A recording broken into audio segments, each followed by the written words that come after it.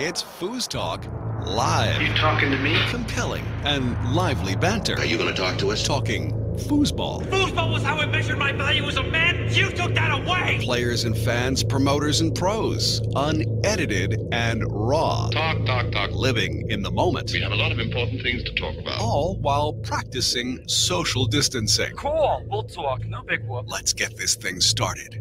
FoosTalk Live. Coming to you live from the studios of Foosball Radio and Inside FoosTV, it's the 45th episode of FoosTalk Live, brought to you in part by 518 Prints, one of the best printers of promotional items, t-shirts, jackets, hoodies, and foosball apparel. Visit 518prints.com today. Brought to you in part by Foosballers the Movie. Download your copy of this Joe Hessling documentary at foosballersthemovie.com. Also, FoosTalk Live, brought to you in part by Foosball Clubs USA, promoting foosball through the school systems all over the country.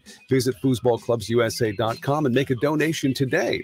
And also brought to you by United States Table Soccer Organization, the USTSO, helping to usher in a new era of competitive foosball. Become a member and register at usafoosball.com. Hey there, I'm Tom Robinson. Thanks for joining us once again as we spend another Sunday evening together discussing the beautiful game, foosball. And of course, conversation is always a whole lot more interesting if you have someone else to share it with. From the great state of Colorado, high in the mountains, let's welcome my co-host and the best foosball play-by-play announcer in history. It's Jim Stevens. Wow, that's quite a compliment. Thank you, Tom Robinson. Show number 45. How about that? 45 years ago, our special guest tonight, was voted the Tournament Soccer Professionalism Award back in 1976. Ooh, how about that? wow. 45 years ago. 45th show for us tonight. And I think it's going to be a good one. Our special guest tonight, of course, one of the legendary figures. In fact, maybe the first legendary figure in the history of foosball, a man that was voted the player of the 70s. He was part of that initial class of Hall of Famers in 1986. So really looking forward to talking a little foosball with a great foosball storyteller here tonight. Looking forward to that. And, you know, we always have to have our third wheel here, of course, our second co-host, an all-round foosball fanatic here to balance the universe. He's a whole lot faster tonight. It's Mark Torres. Hello, Mark. Bumblebee, bumblebee, bumblebee, bumblebee, bumblebee, bumblebee. You know, I have a range. It's probably 3 octaves long. 3 octaves? Yeah, I could shatter glass and simultaneously impregnate a woman who's ovulating. It's crazy. No, just it's with the too singing. early. Just, Come on. Just with the voice. Just with the singing. Yeah, I think I can go at least 3 octaves myself. I can go from Barry White to the Bee Gees, as they used to say. Oh, there you go. Anytime, some late night in some town somewhere in the world, you and I are going at it. Oh, I was just going to say that we'll have to get that one on tape for sure. That's going to be a battle. That would be. Yeah, we'll find a karaoke bar and just go head to head and figure that one out, dude. Figure it out. I got one question for Mark it. Torres, real quick. Mark, have you eaten recently? Calling me out. If you're friends with me on Facebook, you know that on Monday at 6 p.m. I stopped eating entirely, just water. And then my wife added potassium, magnesium, and sodium to my water on the 4th day. And then on the 5th day at 6:05, I had spinach. Because I had no food in my That was the first food you had was spinach?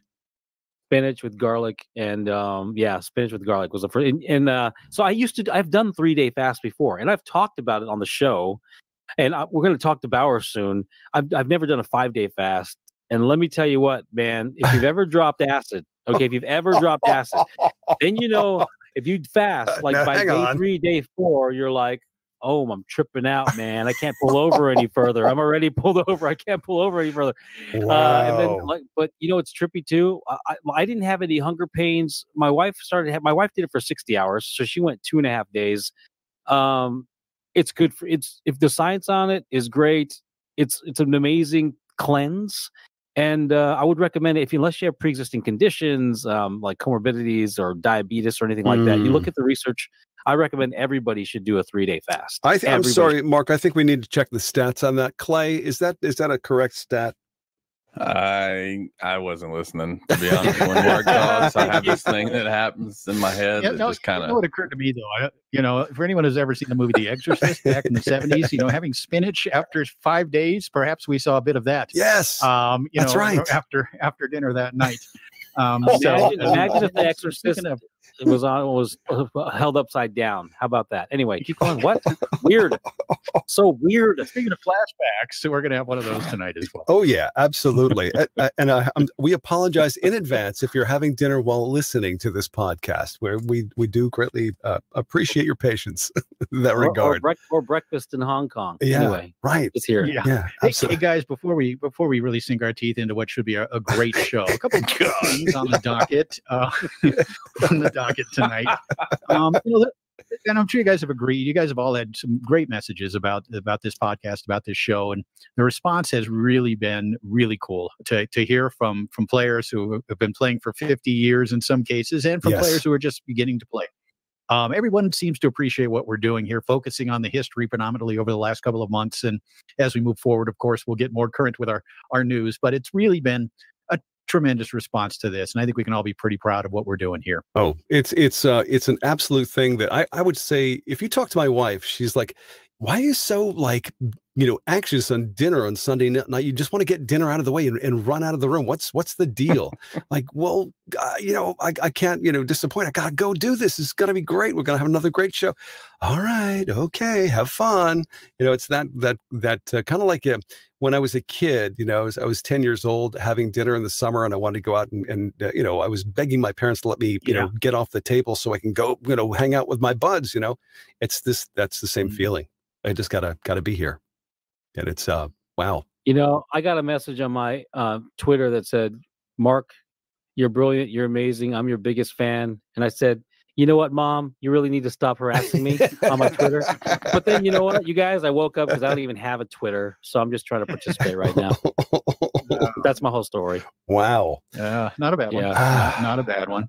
Man. A couple other news stories this week. It's been not a lot of news going on over the last year for sure. Right. But we did get the cancellation of the Las Vegas tournament in April, the Hall of Fame Classic. Not going to happen for a second straight year. And my first thought when I heard that, one was it, disappointing that we wouldn't be able to get back out there that soon, but understandable. Yeah, it's frustrating. But also, three individuals who were announced as Hall of Famers last year, expected to be able to be recognized in a ceremony in Las Vegas, at the Golden Nugget last April. And then again this year, not being able to be recognized. And we're talking about, of course, Charles McIntosh, Christina Fuchs, and Tom Yorn. So I think, as we did last year, we kind of focused on it here at Inside FoosTV. Had interviews with all three of them and all of that. You can find those at Inside FoosTV on YouTube. But kind of disappointing, I know, for all of them that they won't have a chance again to be part of that very prestigious ceremony there in Las Vegas. Disappointing to say the least. Well, I mean, we just have to be safe about this, plain and simple. That's the plain truth. And of course, it has a lot to do with, of course, Las Vegas. I mean, now is Vegas open at all? I mean, is there anything going on there currently? I think Vegas is open. I believe. Is it? I think they are. I think they are with narrow restrictions, but I could be wrong. I could have completely fabricated that whole thing. Okay. Yeah. Well, thanks for. But also, the cancellation of one tournament also led to the announcement that the Nationals this year, at the end of June, would be held in Denver, Colorado. Just the other side of a couple of mountain ranges from me, and that's going to be at the end of June. There, the IFP National Championships. Clay, did you have something to say about Las Vegas? Probably, but I can't get a word in edgewise here, so it's just, I don't know. So I'm probably just going to unplug my mic and think for the rest of the show. Oh, now. No, I don't know. I had a really funny joke, but I'll save it for next time. Be spontaneous. Let it go. Let it go. I don't know. I have tunnel vision right now. That was really inside. That was a really inside joke. Nobody gets that joke, but you guys, and I love it. Thank God. Good Lord. Don't get them started. I'm telling you. Don't get them started. Man, get this show running. Yes, sir. Yes, sir. Absolutely. I'll tell you what, if I vanish from the show, I had some food like 20 minutes ago. I'm just going to put tunnel vision in the chat. Just pull a Tom Yor. Pull a Tom Yor. All right. Just go sit on the toilet and do the show from there. Be polite. Oh, man. Oh, boy. As we segue away from that, a reminder that next week we're going to be talking with the great Dave Currington, a Hall of Dave Famer. Currington, the second golden era of foosball, the Tornado Tour. He ran Tornado for a couple, maybe 3 decades. So looking forward to that. And the week after that, we have the great Tony Bacon scheduled. So some great guests coming up on FoosTalk Live the next couple of weeks. Right. No, it's I think tonight and next week and the week after are all going to be stellar. There's no question about that. When it comes to our guests, we're just we're hitting a triple, shall we say, in the next 3 weeks. So really digging that. And incidentally, I just wanted to give a shout out here to our compatriots in Florida states. They are playing foosball this weekend, by the way, and there's some really interesting results. I got to say, Sammy DeJean from the 518 is making us proud. I just had to mention that. He's tearing up some pros down there. It looks like. Saw a couple of matches. Well, it's about time. Yeah, it's about time. Of course, Sam, a great young player, and so it's really gonna be a lot of fun to follow his career. Moving forward to see the things that he can accomplish. And he's already accomplished so much, maybe the most accomplished player, certainly since Billy Pappas of that age. So, who ironically, Billy showed up and he's sitting at third in open doubles. He didn't play singles, or he'd probably be sitting at third there as well. He beat Tony and Bud Spreedeman to get to third, and then lost to Terry Rue and Paul Smith, I think, at the winner's bracket. But interesting. Billy comes out of nowhere, and I've been watching him play a little bit. The guy's just a lethal weapon, man. He's just so good. It's scary. Right. Who's Billy playing with in doubles? Scott O'Hare. And Scott O'Hare's playing goalie for him. No kidding. No kidding. Scott, a big pull shot. Really a great pull shot for Scott O'Hare, no doubt. Well, that's in his jurisdiction. So rumor has it if you beat him, he actually just arrests you right there on the spot. There you go. That's what I would do. It'd be worth spending the night in jail. 5 foosball law enforcement officers. That's going to be a good one in the future. There's like the top 5, right? Top 5 law enforcement officers who play foosball. Yeah. Did you say the top 5? Number 1 through 4 would be Biney, and then Scott O'Hare would probably hit number 5. Don't forget. Hey, what about the top 5? The top 5 ex-cons. Oh, yeah. And put those 2 lists in a bracket and have them play it out. I know at least 2. Yeah. I know at least 1 right now here on the show. I know 3. I know 3, and 2 of them are Hall of Famers. Ooh, yeah. There you go. That was a very creative insult, Mark. I appreciate that. Highly creative. Highly creative. Give me time. With all this levity, with all this levity about fasting and food, I think it's better that we just get into our social lubricant of the week. What Jim and I like to do right about this time is to reveal our favorite IPA. And of course, Jim, you've got the honors here. What is it, pray tell, you are drinking this evening? Well, I live in the state of Colorado. Mike Bowers, a great player that we're going to be talking to tonight, our special guest from the state of Colorado. So I kind of stayed in state for this one. Okay. From the Great Divide Brewery in Denver. I'm drinking the Titan IPA. And of course, Mike Bowers is really a titan of the sport. 7.1% alcohol. Ooh. To crisp, boldly hopped American India Pale Ale. Notes of pine and citrus are complemented by hints of stone fruit, while hop flavor, aroma, and bitterness are balanced by a supportive malt backbone. Well, how about that? They better be balanced. Well, let's have a sip. Oh, that's delicious. Oh, that is they the always stuff. seem to be. Another Colorado IPA down the hatch. Nicely done. Very good. What about you? Well, we've got, I'm going to the mountains as well. Although these are the Adirondack Mountains. This is a brewery I've sampled before. Yes, the hills. Yeah, the hills. The molehills. Adirondack Mountains, it's called Adirondack Brewery.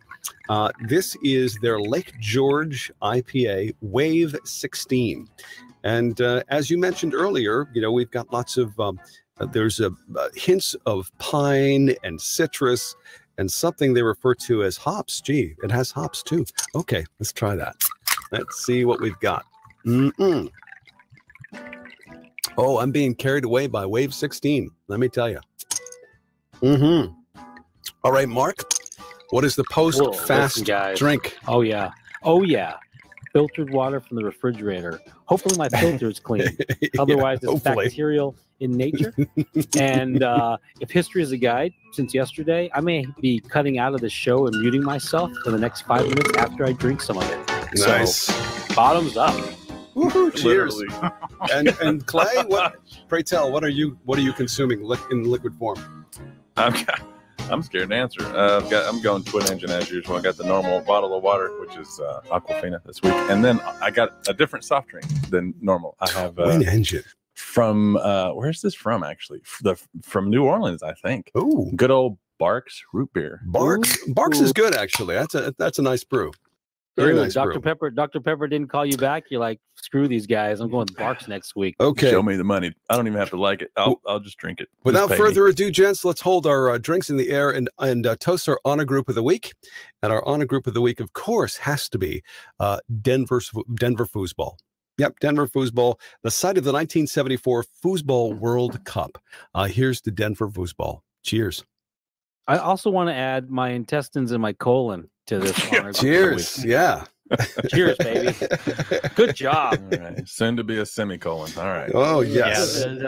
Yeah, Denver, of course, has such a tradition of foosball. You know, I think we did our top 5 states earlier in the year or last year. And I think Colorado might have come out on top of a couple of lists. Mm-hmm. And just a tremendous tradition, a history of foosball here in Colorado and in the Denver area in particular.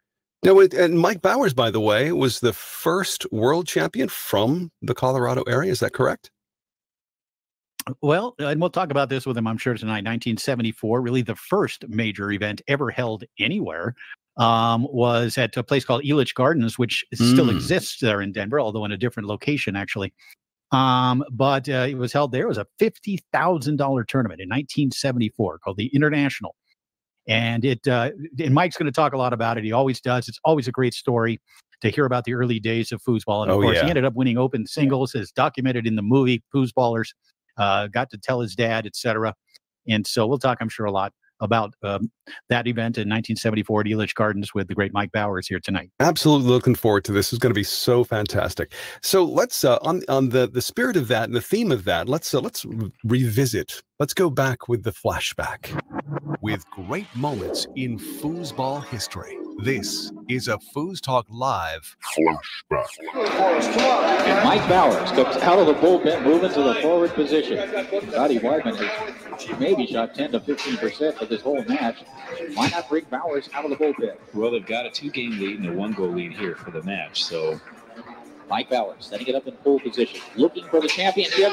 Bowers strokes the long. Mike Bowers playing goalie all weekend long. Comes out of the goalie position, moves to the forward position, strokes the long full shot on Dana Marr. Mike Bowers and Scotty Weidman in a bit of an unexpected result win the open doubles title here at the 1998 Masters. And a tremendous defensive performance by both goalies. The last-minute pairing of those two was kind of a surprise. But, you know, Mike Bowers never lost his composure, and he stepped up defensively all weekend. You got to credit that man right there. Veteran Mike Bowers, the first Hall of Famer to ever win a title on the Pro Tour after being elected. And look at that. He is an extraordinarily happy man. And Scotty Weidman happy as well, winning a championship from the forward position. A tremendous performance by both these individuals. That was kind of icing on the cake there. Mike can shut people down all weekend, then he comes up and shoots the match point. Isn't that something? Listen in next time for another great moment in foosball history. It's FoosTalk Live. Wow, that sounds like quite an event there. So Jim, what was exactly happening? Were there a lot of accolades once that was finished? Oh yeah. He was surrounded after the match by players who just felt so good about that.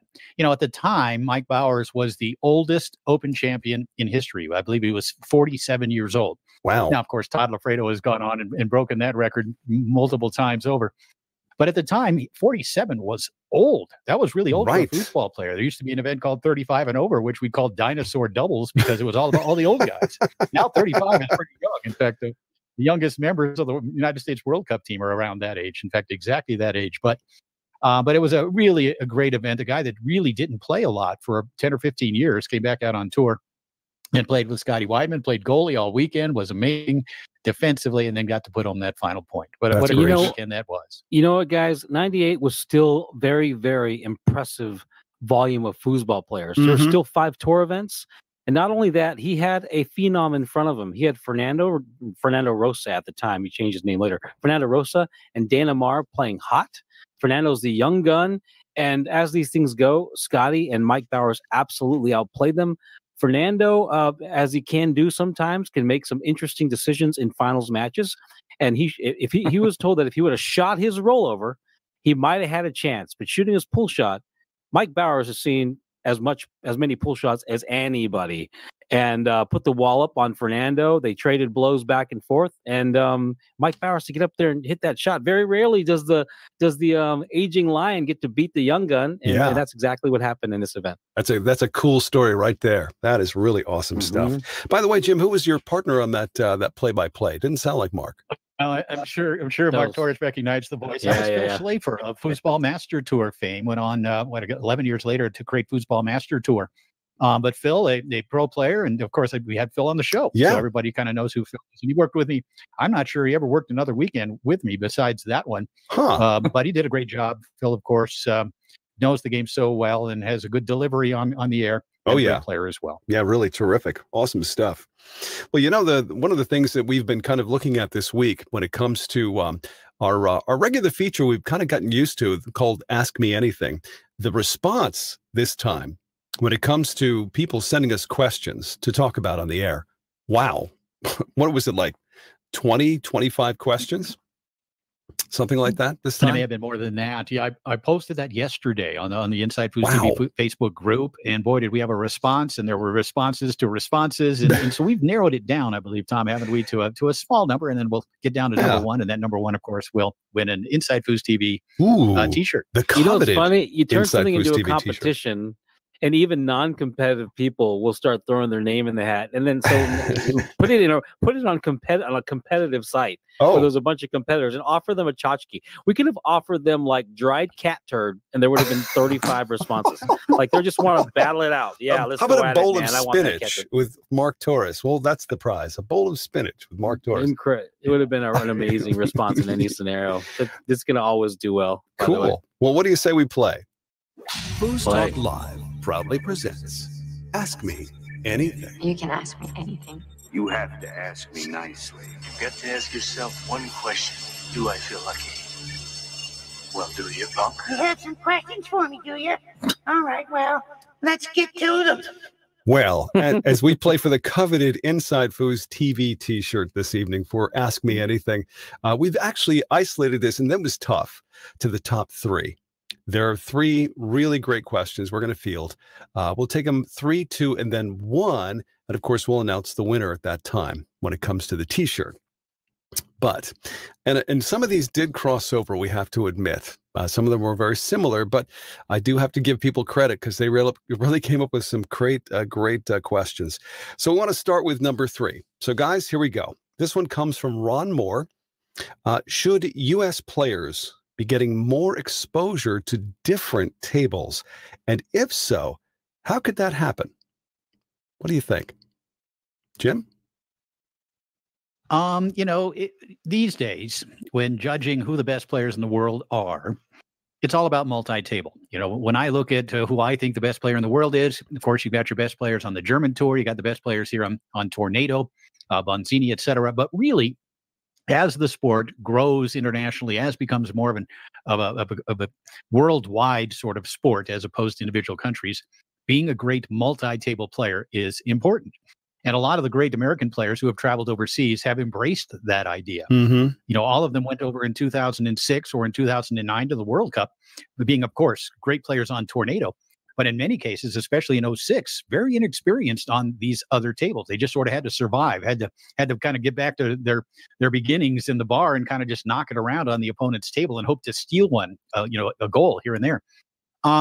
So in my opinion, it's really important moving forward that players do have access to these other tables, one way or the other. In other countries, I know in Germany, in Hamburg, there is a training center. It's a local pub there, right? Called Kix, Kixx, And in that bar, they have something like 9 or 10 different kinds of tables. That's great. 15 or 20 total tables.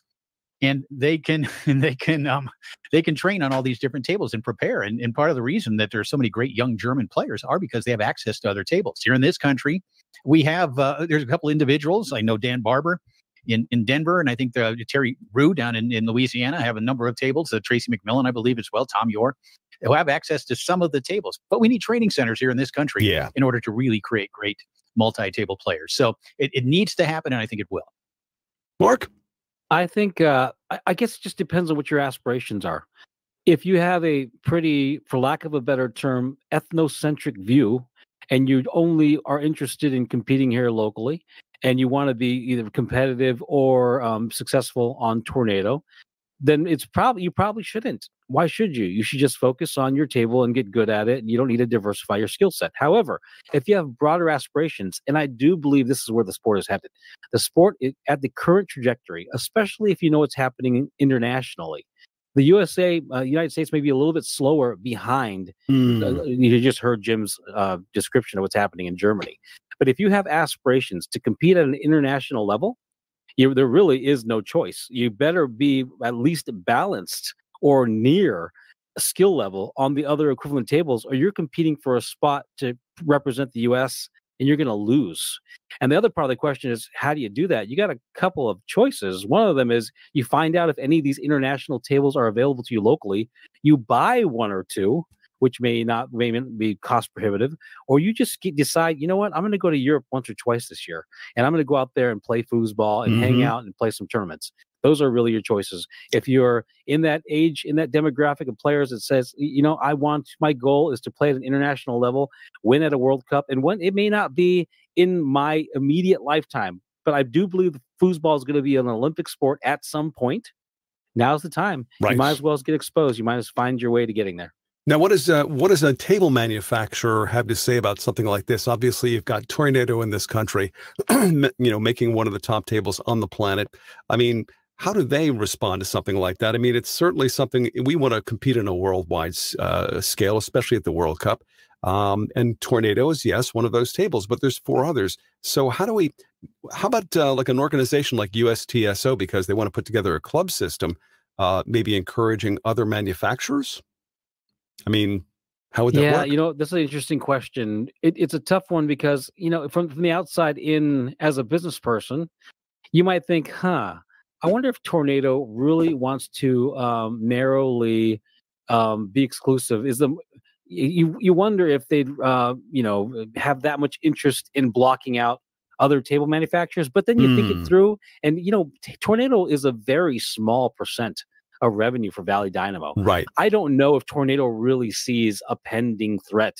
And it's not like Tornado's not out in Western Europe and otherwise trying to sell tables. They're actually would be happy to sell tables in each other's markets. So I don't know if that helped to answer the question. I was just thinking from a business end. I don't think Tornado would actively pursue a competitive scheming and warfare in terms of pricing and that kind of thing. Right. I think the market's too small to begin with. Okay. No, I was thinking USTSO as well, because they're really trying to organize for this country more play in the club system. And maybe if clubs were included and the motivation to get more tables available in the various clubs, in some way, shape, or form, maybe making it easier to connect with tables or find used tables that would be considered in the top 5 of the World Cup style tables. Yeah, and one thing I've found, certainly I think that could happen and should happen. But another thing I've found, and I know we want to move on to our next topic, and I want to hear what Clay has to say about this, and you as well, Tom. But I have found, working so many international events as I have, that there really is sort of a non-competitive environment between the different tables. They all do kind of work together. They recognize that it's important for these players to all be good on all these tables. They're very different. All the tables are very different from each other. And so for me, I think, yes, the club system would be good, but it really is. I don't think it's an issue with a competitive issue with the different table manufacturers. Here's one last thing I have for you. Despite the fact that we are behind the curve a little bit in this country when it comes to multi-table play, the United States has still won 6 of the 10 World Cup events. Interesting you say that. Very interesting. So, okay, the future could be, well, it seems like Europe and the other parts of the world may have to catch up to us then. Okay, I like that. Well, we're talking, well, you know, as we get past this, we have players that are going to very soon age out, and we have some replacements, but not a ton. Right. So we'd be fair about what's going on. We have incredible masters, but at some point, they're just going to stop playing, and I don't know who the. Anyway, let's move up forward, guys. Yeah, no, absolutely. Clay, anything from a statistician's point of view, you know, with Clay and coming from the numbers side, what strikes you here? Two words. Nolan Ryan. He threw a fastball. He could probably like throw a changeup. He could probably throw a curveball, but he beat everybody with one pitch for like 30 years. So if you're good, how many did you say? 6 of the 10 World Cups we won playing one table. It's fine. Just keep throwing fastballs. Okay. That'd be cool. Like, it's a luxury to learn on other tables, but who cares? Ooh, there's an answer. Who cares? To hold on your table and then steal one or two here on the opponent. Exactly. And you know, our players are talented enough to do that. So who cares? If they want to, fine. I support it. If not, I support that too. Well, you know, I'm just going to, the only thing I'm going to add to this is that I grew up on a different table from Tornado, and I loved Bonzini as a kid. I loved it. And, you know, there's nothing that you never take. No one will ever take that away from me. But I understand the appeal of Tornado. I get it now. I know. I understand. And that maybe playing on other tables may be difficult. But come on. Bonzini. It's great. It's cool. Yeah, I love That's a whole nother hour right there. Yeah, right. World's fastest foosball shot. Google it. There you go. Thanks, Ron Moore, for a great question. Yep, Ron, great question in number 3. Number 2 comes from Gary Sanders, and we'll split this with Gary and John O'Brien because they both asked basically the same question. Cumulative versus match play. Is match play an antiquated, unfair method of determining winners? World Cup uses cumulative. Does the Swiss system, often mentioned on the show, address this? If so, how? Jim, you want to start with that one? You know, certainly it can. And anybody who has listened to this show kind of knows that I'm a fan of the Swiss system. Not that I don't like double elimination. I've grown up with double elimination, if I've ever grown up. But the Swiss system, just for a variety of reasons that we've talked about. You know, in this system, you play in the morning, you play 6 or 7 different matches. Nobody goes out in 2. You play a variety of level of players to earn your seed in the elimination bracket. You know when you're going to play, you know where you're going to play, you know who you're going to play. You then get a lunch break. You get a break. And then in the afternoon, you may return and the elimination bracket begins, the early rounds of the elimination bracket, and you divide that elimination bracket into basically the top 16 being pro, the next 16 being novice, the next 16 being amateur or whatever, next 16 being rookie, whatever you want to do. It could be A, B, C, D. But you know when you're going to play, you know where you're going to play. You can control, really, from my point of view, as a media producer, as a content creator, as a commentator. I love the idea of knowing that at 6 o'clock tonight, I've got a semifinal. At 7 o'clock, I've got another semifinal. At 8 o'clock, we've got the final. The crowd knows this. The viewing audience out there in live streaming land knows this. It's just so much cleaner and really gives you control. It allows you to really focus in and know that you can advertise tonight that these matches are going to take place. And so from my point of view, as someone who has experienced it on the international level dozens and dozens of times, I love the Swiss system. And I think it really does, as you're talking about addressing this to Gary Sanders, I think it really does. You know, it's a fair way of really determining who the best players are. Absolutely. I'll take 2 seconds on this. Yeah. I'm a big fan of the Swiss system. I think it's the future of foosball. But wouldn't it be hilarious if all you had to do was call it the American system and slap an American flag on it, and everyone was like, yeah, we got to do this. It makes sense. Oh, branding is everything, man. Branding is everything. Let's put a gold flag on that sucker. Yeah, I like that. That's great. Hey, but the Swiss system is the Swiss system. It isn't only used in foosball. It's used in chess. It's used in other sports as well. So it isn't as if you can just change the name of something necessarily and make it more appealing. Jim, that is the least American thing I've heard all day. We will change the name. It is no longer the Swiss system. If you want to go to Europe and call it Swiss, fine, whatever. It's American. That's what we are. Right. American cheese. Stand up and recite the Pledge of Allegiance with me right now. A Pledge of Allegiance to the system? No. Sorry. Clay, is that your answer? Is that the end? You concur there that it should be just America. changed? Yeah, American system. America. I love Swiss too. Anything that eliminates like luck from the event, yes, it's a win in my book. So the more matches you play, a qualifying round here, whatever, it leads into a bracket. Like anything that reduces the chance that luck will prevail, that's the best system. There you go. Swiss just dominates a double bracket system, period. Anybody who doesn't agree with that is just wrong. Cool. That's all there is to it. Yeah. And there's some misconceptions, Mark, right? There's some misconceptions about the Swiss system, aren't there? Yeah, for sure. Like you're going to play less matches. What also the myth. I don't know about that. Right. And that's a myth. And the other myth is that it could be creatively used. Promoters are afraid of it because they believe less entries, less division types, and less entry fees. But it's just creatively managing, so it serves that purpose. You could have other types of events that fit in line with conventional event thinking and still make money that way. You're not going to have 40 events. It's just getting out of the box a little bit and stretching the wings of the people who are in charge. That's all it is. There you go. Yeah. There you go. And the idea that tournaments should be supported solely on player entry fees probably is one that needs to go by the wayside as well. Yeah, quit making decisions based on money. And sport. I'll just put a capper on this one by saying that if I have to compare the times that I've had the most fun as an amateur or just regular player, Swiss system or Monster DYP, my favorite. Love it. Ask anybody who's been to a Warrior event. Like, people don't love those for the table. I'm sorry, whoever makes the table, that's not why they love them so much. Warrior events are awesome. They're so much fun. Yep. And guess what they use? Yeah. Yep. Yeah, it's true. Absolutely. Yeah, nobody goes out in two. I know that Friday Night Warrior DYP that so many players would play. You knew you were going to play 5 or 6 matches. Nobody goes out in two. You're there all night. 7 or 8. Play all night. It's a lot of fun. Yeah, it's the best. And you can add and subtract players as the night goes on, so you don't have to worry about somebody showing up late. This kind of thing. It makes it huge. Much better. Well, I think we've put the end on that one. So, what do you say? Now, this is our winning question of the night. So we had to do something special for this. This is the FoosTalk Live question of the week. Riddle me this. Riddle me this. Riddle me this. Here's the question. And the question is from Tyler Flynn. What will it take to make foosball more accessible to people who currently have no ties to the game? Ooh, Jim?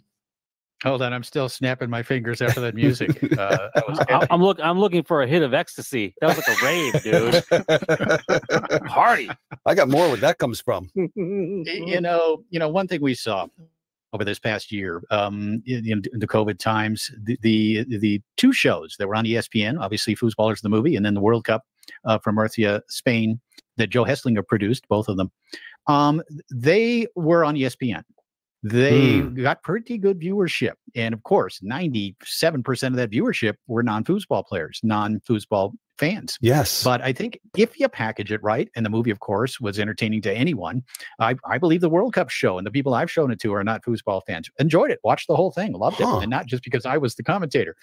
But, it has to be packaged in a way, as all these other sports are, whether it's cornhole or whether it's darts or whether it's anything else, packaged in a way that really emphasizes the competitiveness of it, emphasizes the stories, the storylines, the drama, the individual characters involved.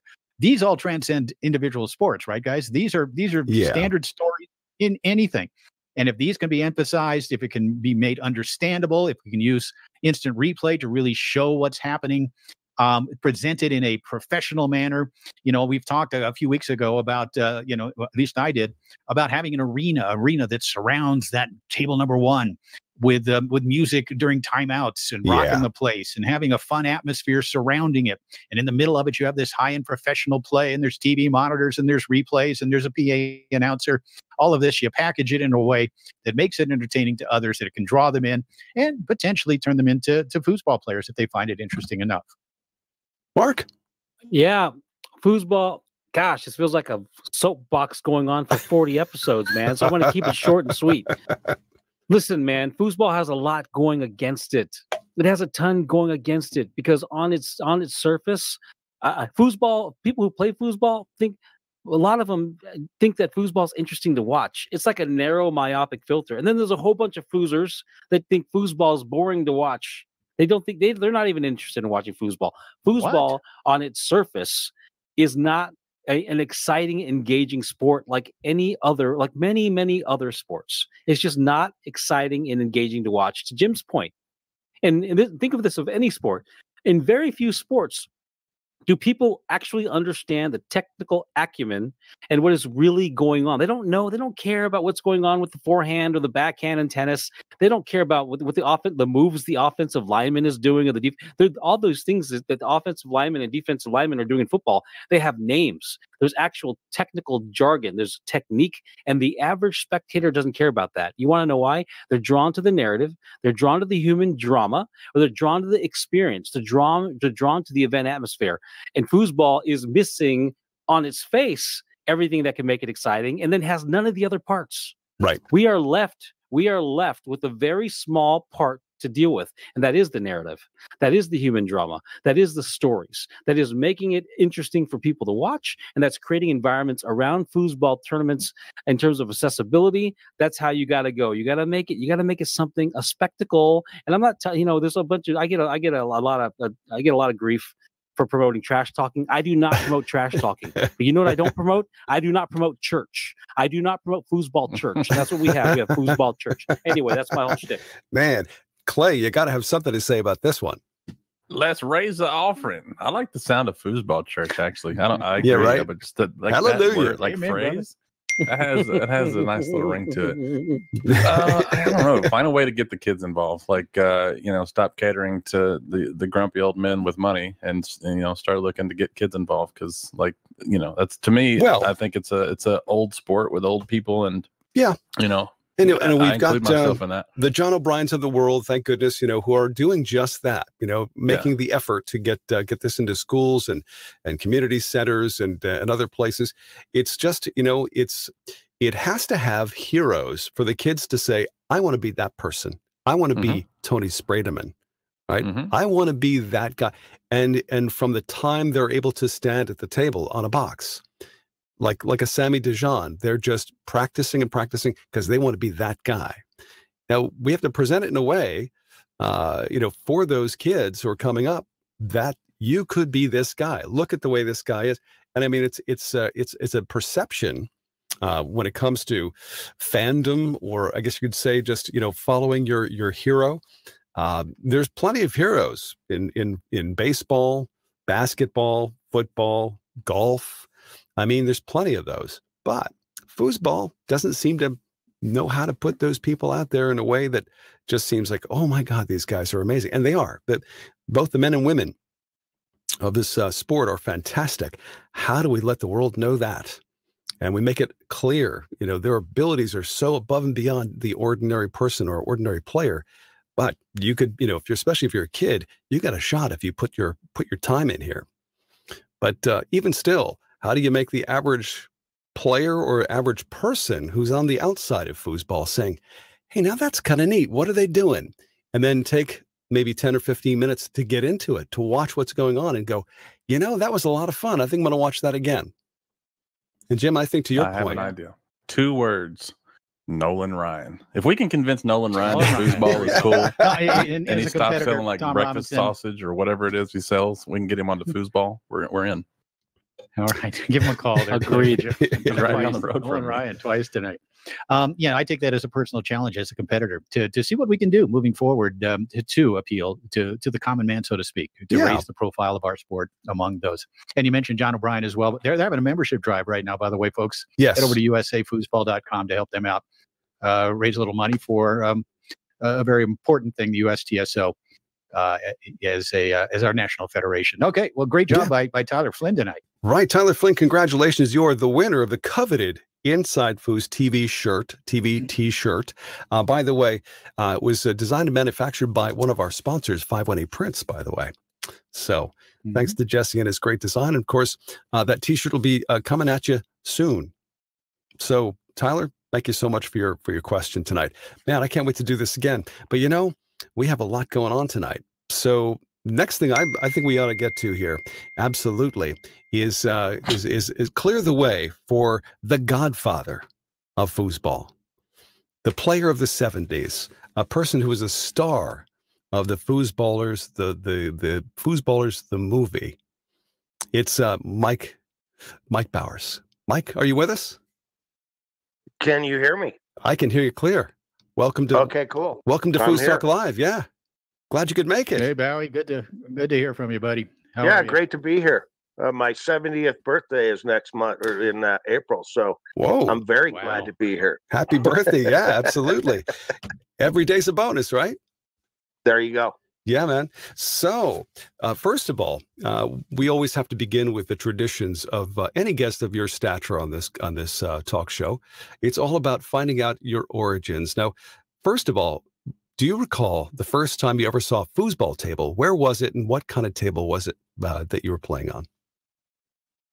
Well, I'd seen them in my early years, but I had never really played on them. And then. Really? So, excuse me. When I went to college, I walked into my fraternity one night, and they were taking a vote on whether to put a foosball table in the basement. A vote. A vote. You have to vote on everything in these fraternities. Right. And so it was a unanimous vote to put a foosball table in. Nice. And it was a foosball match table. And it was the first time I'd really got on a table and played. And I got toasted by one of my fraternity brothers who had grown up in Europe and had played foosball all the time. Aha. And right that instant, I didn't like the balls going into my goal. I didn't like that. And so the next thing you know, I'm playing foosball 2 hours a day. 3 hours a day, 4 hours, 6 hours, 8 hours, no 10 kidding. hours. And I'm obsessive compulsive with it. I'm infatuated with it, with this game. Okay. Now there was no tournaments. There was no promoters out there throwing big tournaments. There was nothing. There was barely local tournament, but somehow I still loved that game. Now, where were you going to school, by the way? What fraternity and what school? University of Colorado. Gotcha. Okay. Tau Kappa Epsilon fraternity. Gotcha. And so about 1 week into playing, here comes one of the friends of one of the fraternity brothers, and he goes, "There's a foosball tournament in 2 weeks at Giuseppe's on the hill." And I'm rapidly improving. Okay, now this is how arrogant and stupid I was. I was looking at winning that tournament. Nice. Okay. I've been playing for a week. So I started playing more and more. And me and one of the other fraternity brothers goes down there. And by God, we get second. Really? We get second in the tournament. Yeah. I'm 3 weeks into my foosball career. How many players? And I'm going, huh? How many players there were was there? Probably about, I'm going to say 20 to 30 teams. No kidding. And you came in second? Yeah, came in second right out of the gate. Man. And so then a few weeks go by, they have another tournament there. This time I think I'm going to win because I've been practicing with the guy who won, and I know I'm beating him. Yeah. So I show up again in about 3 weeks, and I'm playing with my same buddy. And we make it to the final against 2 Arabs, 2 Libyans. Really? Yeah. And this guy sets up a push kick on me, and I'd never seen a push kick in my life yet. I'm 5 weeks into my career. I've never seen anyone shoot one. And he shoots the push kick, and it's in my goal, and I haven't budged. I haven't moved my men. And I look at the guy that I'm playing with him going, did you see which guy hit that with? And he goes, I think the first guy. The first guy. I go, I didn't move. The ball would have had to go right through my man. I think he hit it with the middle guy. And so we're debating it. Okay. We can't see the damn ball. And then so he gets it again. Same thing happens. And he goes, oh, yeah, definitely. That thing went around you.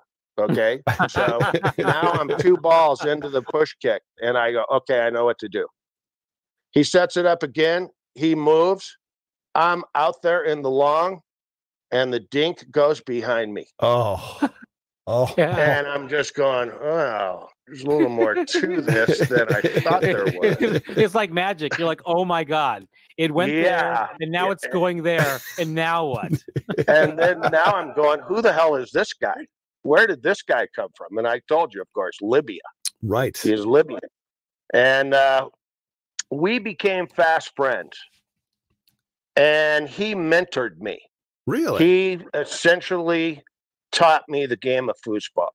So, yeah. And I learned foosball from a Muslim. And what was his name? Do you remember his name? It made me a stone cold killer, is what it made. His name was Todd Lafredo. The Muslim. His name was Mahmoud Drabika. Mahmoud Drabika. Sure. Finally, during the course of about a year, I became a better player than he was. Really, Mike? I got to ask you, man. Go ahead. Keep going. All right. And so he goes. But next year, he goes, my cousin is coming from Libya. He's the best foosball player in all of Libya. And I said, well, what's the dynamic here? How come, where do you guys play foosball? He goes, there's 20 foosball tables at my school. Jeez. I go, so you played at your school, your grade school, you played foosball there? He goes, yes. He goes, soccer's the #1 sport when you get outside the United States, and table soccer is a natural. Yeah. And so his cousin shows up, Abdul Braish. And they were the best doubles team in Colorado. And the next best team was this guy I played with, Tom Dresites. Mm-hmm. And when it came to the Elitch's tournament, which is about a couple years later, they did not play in the tournament. Really? And I said, how can you guys not play in the tournament? You're the best doubles team out there. And they go, our leader is Muammar Gaddafi. Oh. And if he's paying for our school, and if he thought that it was a frivolous game, our families would be punished in Libya. No kidding. So kidding. We're not going to play. And they would have been the #1 seed from Colorado in doubles. I was the #1 seed in singles, and I actually think they would have won the tournament. No doubt. So, Mike, I got to ask you, dude. I got to ask you, man. Tell us about the rules back then. I'm so fascinated what the rules were, what you couldn't do. Was there a gentleman's etiquette? Talk about there kind of was, because you had to assume that there were rules in place, because the rules consisted of a list of like 8 things. And one of them was flip a coin. Okay. So, and, nothing, there was nothing. And so I remember going into the 74 tournament. Actually in 73, it happened to me in Missoula. One of my balls popped out at 4-4 and it didn't count. And my goalie left the goalie rods, walked around to the other side of the table. Meanwhile, those 2 tables realized that the ball's still live and hit it in our goal. And I lost. Why did he walk away? Yeah, because he didn't realize the ball popped out of the goal. Oh, got it. Okay. So he just thought it was over. Yeah. So and there was no such thing. There was no jarring rule. Nothing. Absolutely nothing. And I kind of went through that with a guy a little while back. I was playing Daryl Krogh in Missoula. That's at Tournament Soccer's first and only tournament of that year, and you got the #1 national ranking for winning there. So it was pretty much their nationals for the year. Mm-hmm. And that was called the Northwest Table Soccer Championships. I'm playing this guy, Daryl Krogh, and he was using this bar trick where you set up the pole and then you slam the 5-bar against the wall of the table. And it may cause you to jump, but keep in mind, these were tournament soccer tables. These were pieces of balsa wood. And he'd hit the side of that table, man, and I swear the table would move a 1/4 inch. Wow. And he'd slam it straight in on me, and I wouldn't have even moved. And so I started banging the table back. Yeah. And I think it was one of the first rulings ever. One of the first instant rules ever. Peppard came out and said, okay, Bowers, you can't be banging the table. And I go, well, what about him hitting the side with that bar trick? He goes, well, that's causing a nervous reaction. I go, you don't think it's making him nervous when his men fall down when I bang the table? And so anyway, I got ruled against, but that gave me so much motivation that Krug didn't win another game. No, man. While we're on rules, I got to ask this question of Mike Bowers. I'm not a fan of the distraction rule. I think it's a garbage rule. I don't think very many real sports have a distraction rule like ours, where you can't talk and you can't engage, and it's just like, I don't know what the hell happened to our sport. Why is there a distraction rule, Mike? And do you think I'm so glad you brought that up, Mark? Go for it. Because over the years, the distraction rule, which distinctly says in it, may be judged a distraction, is now interpreted as is a distraction. Will be. Well, it has been. It's morphed into that. So, like, let's say my forward gets the ball on the 3-rod, and I look at him and I say to him softly, nothing major, no drama class. And I say, no, don't set up the pull, set up the push kick. Is that a distraction? Nowadays, that's a distraction. When I played, perfectly legit. Yeah, it's horrible. Okay, now, it also says away from the ball in play. Well, why does it need to be away from the ball in play? Distraction can happen anytime. It can happen right on the ball in play. Something happens. So, like I said, that's just one of those rules that's morphed out of control. It was precedent was never like that. It's like that now. So you have a great gripe there, Mark. Great, thank you. Taking it to the judge. And really, a distraction is not a distraction really, unless there's an official there to make that call. It remains for the most part a judgment call, and I think maybe it just comes down to the education of referees to kind of give a little allowance. You absolutely should be allowed to move up to talk to your forward and say, shoot your push kick instead of your pull shot or whatever. Yeah. Exactly. Like I said, it's just shoot it right away. Just morphed into people hearing noise. That's a distraction. So, and then, back to the rules thing, the lack of rules in the beginning, right at the 74 tournament, there was the first rules meeting ever with the WTSA, World Table Soccer Association. And they voted the pop-out rule as illegitimate. If it went in, it's like hockey. Doesn't matter if it comes out of the net, it counts. Jeez. So they voted that in, but it was not to take effect until after the tournament. Okay? So here we go. We play the tournament. I watch a team from Colorado Springs, Mark Naniga and Dana Auerbach. They're playing matches. I'm watching one of their matches. Dana pops 8 or 10 pulls out of the goal while I'm watching. Absolutely unequivocally won the match, hands down 3-0, and they lost 3-0. Really? Wow. So, and it's because that rule was not to take effect until the first tournament on the 75 tour. So here I come along into the finals. I'm playing Del Fallon. And the first game I popped 3 out. I 2 count, I popped 3 out, so I scored 5 goals, and he wins the game. So I won the first game, but I lost. Second game, I get credit for 3 goals, but I popped 2 out. So I won the second game also, and now I'm down 0-2. But without those strange rules in place, what happened next could not have happened. I scored the next 15 points in a row, won the next 3 games, 5-0, 5-0, 5-0. And that's the only time that's been done in the history of foosball. And especially in a world champion final. Forget about any other tournament. I've never heard of any accredited tournament ever where there's been a 15-0 in the finals. So without those rules, I never would have got that record. So I guess I have to thank God for the rules. 15-0. What happened to the poor bastard you beat in the finals? Did he just like go find a cave and live there for the rest of his life? That's brutal, dude. It's like Ace Ventura, Pet Detective, the guy who missed the field goal. But the guy was a great guy, Dale Fallon. He set records in the tournament that still haven't been broken. He went in the losers bracket second round and went all the way through the losers bracket on a 512 team bracket.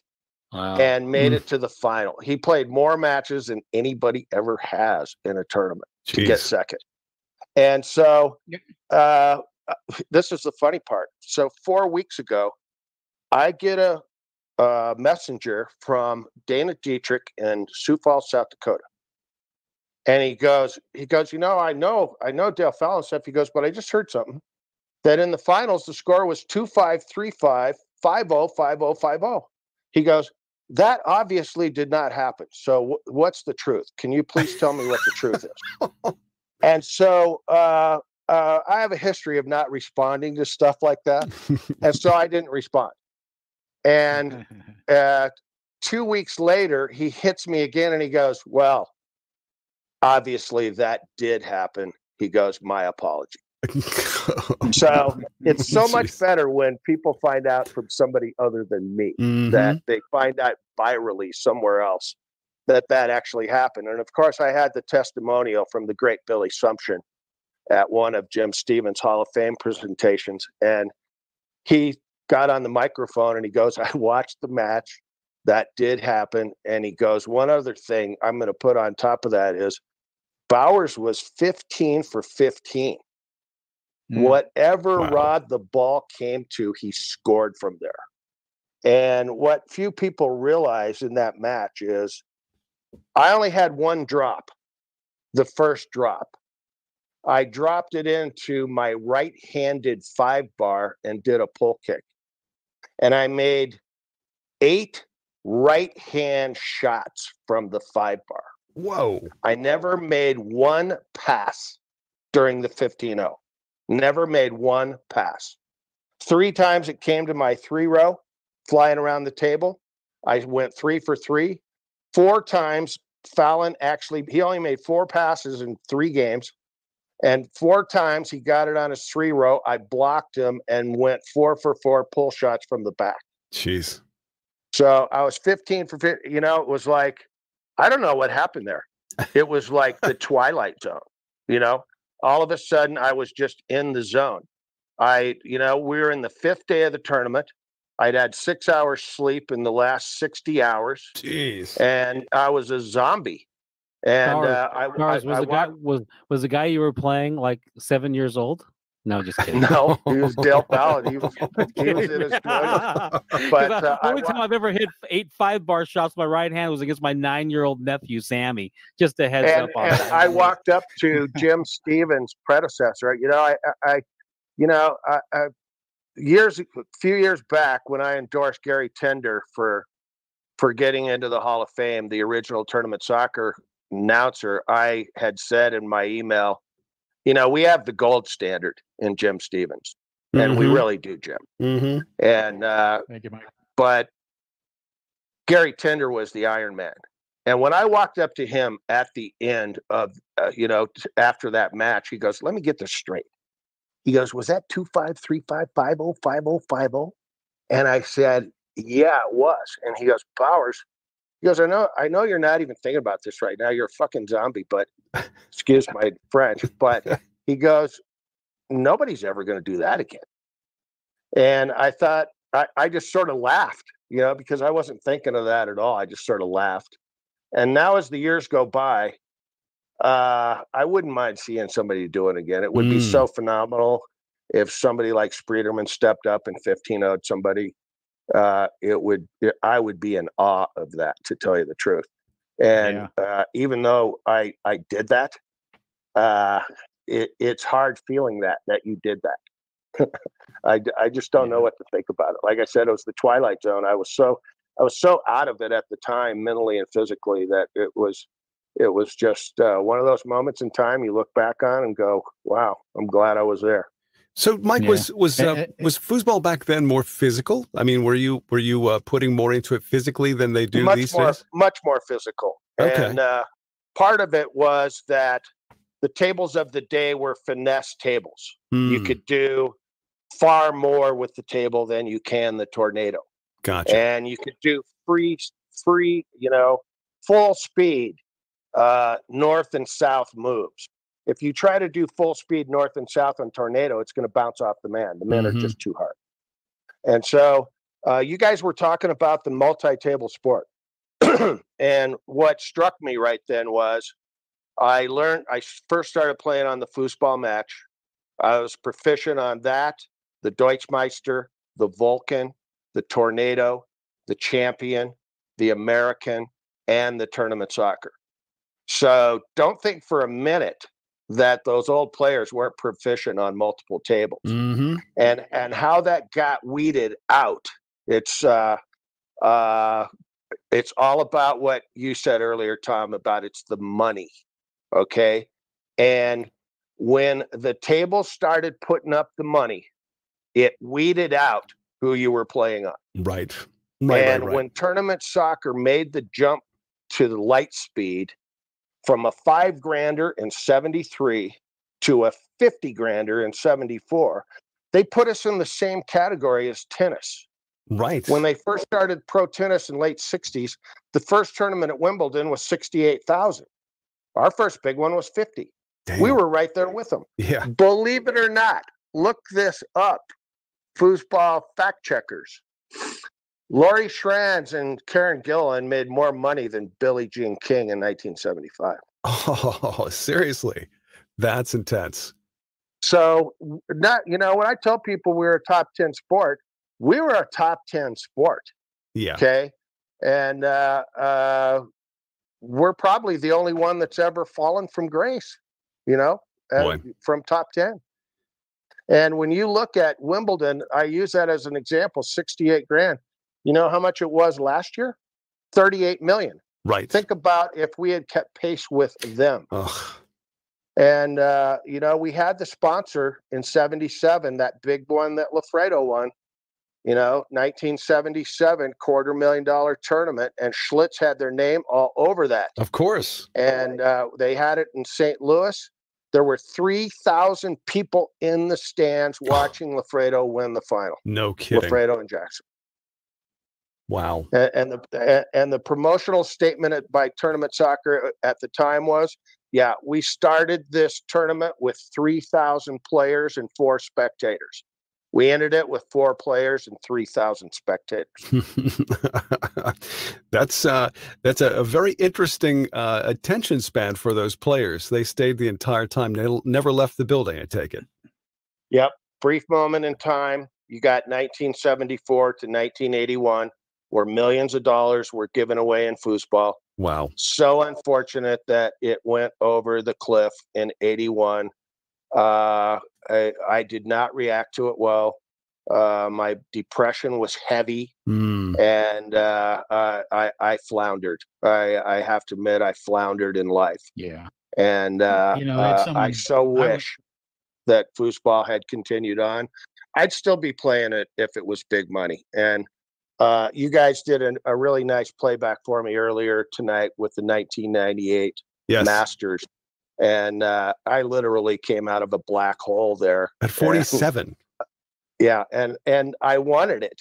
I wanted that record. All those records you talked about, oldest guy to win, first Hall of Famer, blah, blah, blah, blah. I hadn't won a major in 13 years, Wow. So I was motivated to win that tournament. I was blessed to play with Scotty there, and we turned out to be a fantastic team. And of course, you played the finish. That was a really exciting finish, especially for an old buzzard like me.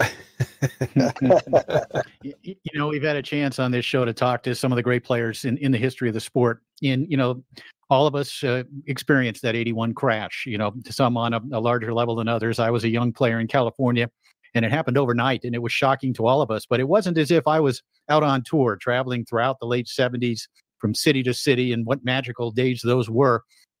But for someone who was so immersed in the tour, it was so much part of your life. It was your living. And we hear this from all of the players that we've talked to who experienced this. And then it was gone. It was literally gone overnight. And the vacuum that left in each of you, obviously you just said how depressed you were, but talk a little bit more about what it was like, first of all, to tour city to city in the 70s. What a marvelous thing that was, playing foosball full time for a living, creating this evolution of the sport, which that style that you guys created in the 70s, we're still basically playing that American style today. But then for it all to come to an end in 81. So talk about the highs and then the lows of that. Well, the highs are easy because, again, Tom talked about it earlier. And am I saying it right? Is it Tom or Tim? Tom, yeah. Mm-hmm. Tom, right. Heroes. Okay. The Montana Cowboy, Ely Peppard, that created tournament soccer and created the phenomenon and the frenzy of foosball in the United States, looked at me one day and he goes, Bowers, he goes, if I don't create heroes, sport fails. Yes. I have to create heroes. I want the money to be bigger and bigger and bigger. He goes, the reason I have you interview, in every city is because you can talk about it. Right. And talk about it intelligently, and it comes off well. And so he always had me out front there. Plus, they paid me a small stipend to not play on other tables. So all those other tables that I talked about, those became off limits to me. Oh. And it was well worth it because I think they paid me like $300 or $400 a month. They gave me all my clothes, all my foos gear, my visors, nice. Entry fees in all the tournaments. Only thing I had to do was pay hotel and airplane and show up, and I was sponsored. And then I had multiple sponsors. I had some sponsors that paid airplane fees, some that paid hotel. So I'd go there and I'd kind of be on a free ride. That's great. And then we got the foosball players were very hip to transportation from airports. And we realized that taking limos was cheaper than taking a cab. So we'd show up at the airports and we'd take limos. I love it. And we would look like we were somebody. And then, like I said, we got on a lot of TV shows. I was on Games People Play. I was on PM Magazine. Things were happening. I was up for an American Express commercial. Hey, you don't know me, but blah, blah, blah. I don't know if you remember those commercials. Oh, yeah. Absolutely. And so it was just a happening time. It was just a fantastic time to be playing foosball in America.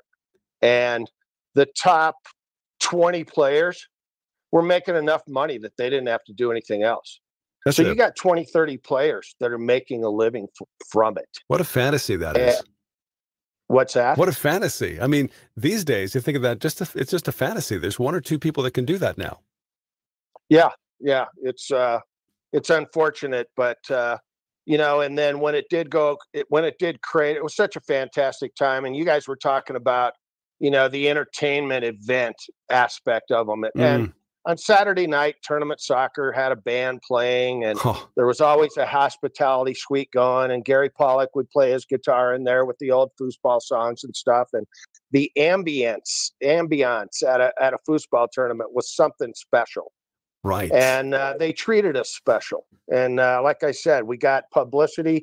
Wherever we were in the city, whatever city we were in, we were probably the biggest sporting event that weekend. And so all the sporting, the channel, the news, the sports news, all those guys would cover us. So it was just a fun time. And, if you talk to any of these top players of the day back then, Wiswell, Furry, Kaiser, Lott, Martin, it was incredible. It was incredible. And, none of the top players continued on after 1981. When it went over foosball, only the rising stars of tournament soccer really stayed with the tour. And I'm talking about people like Dave Gummison, Tyler Flynn-who, Tom Spear, they stayed out there.